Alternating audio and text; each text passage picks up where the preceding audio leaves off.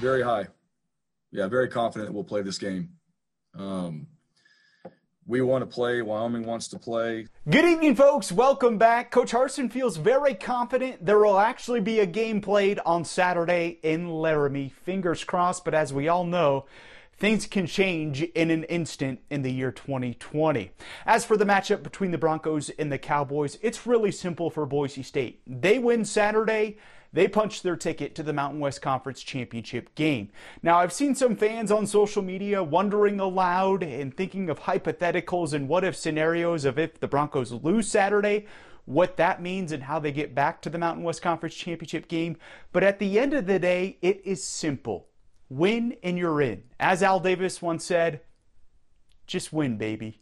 That's the focus. I mean, I don't think it should be any other way. I think you've got to prepare yourself to win, and that's – if anybody's thinking differently, then we have a problem. That hasn't been my message. We're going there to win. That's the goal. So we have to prepare to make sure we do that. And if you win, like we said before, you control your destiny when you win games. You control it. If you take care of business and you win every single game in your conference, then you're going to put yourself in a championship game. This one's no different. Some bowl game news today. The inaugural LA Bowl has been canceled. Now, this is important because this was supposed to be where the Mountain West Conference champion would play a Pac-12 team. We are now down to just 3 Mountain West Conference affiliated bowls at the moment.